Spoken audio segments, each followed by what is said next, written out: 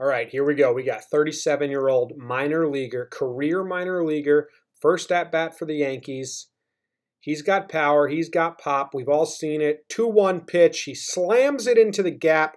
No one cares about this stuff. Let's get to the good stuff. Wade scores, and here's the best shot of the clip. We got CC going, hey, man, I know you're older than I am, and I'm about to retire because I got a bum knee and my body can't hold up, but you better give me these damn finger guns because you're part of this team now. And then what do we get? We get here, he's like, what? Wait, what do you kids do? What do you want? Did I do it right? Guns, finger. Okay. The fists are tight. The thumbs are up. It's barely moving. The guns are as old and rusty as he is. I don't know. I mean, I applaud the effort, but I don't think he knew what the hell he was even doing.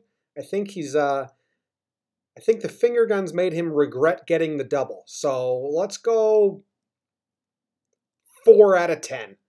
He didn't ruin them.